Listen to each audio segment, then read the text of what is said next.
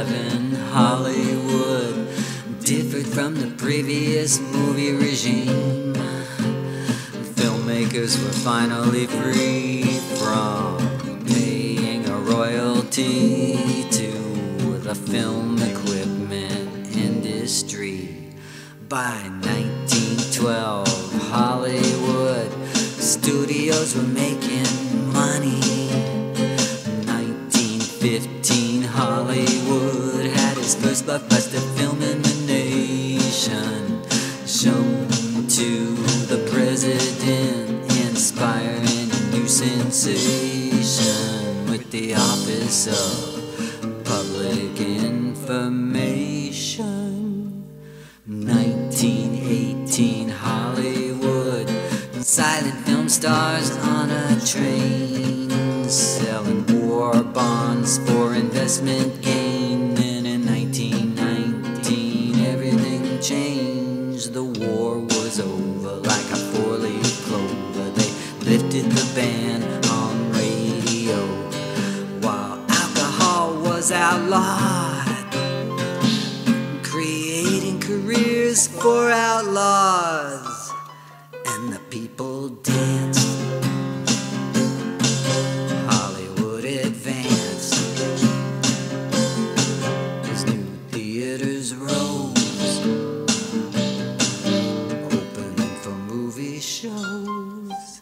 1920, women's rights. Women rose in the Hollywood limelight. Radio spread the word about movies. Picture a new world driven by movies. 1923, Hollywood, sign on the hill. 1927, Hollywood, talking films became the thrill.